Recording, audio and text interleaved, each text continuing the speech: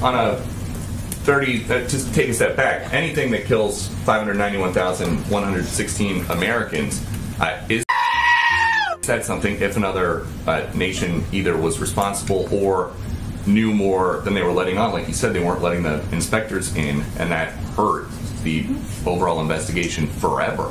What would the president do? Would he do anything? I mean, he's doing something right now. He asked his team back in March, right?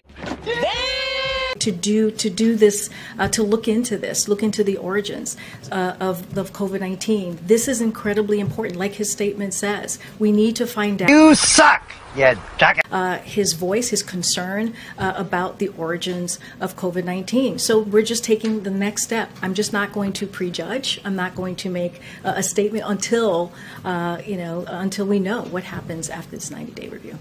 Thank you. You're not wrong. Guess I never thought of it like that before. Ow!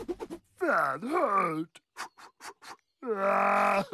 Out where the COVID-19 originated from. So the president has been very clear.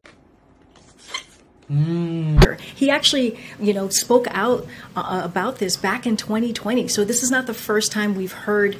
I don't like where this is going.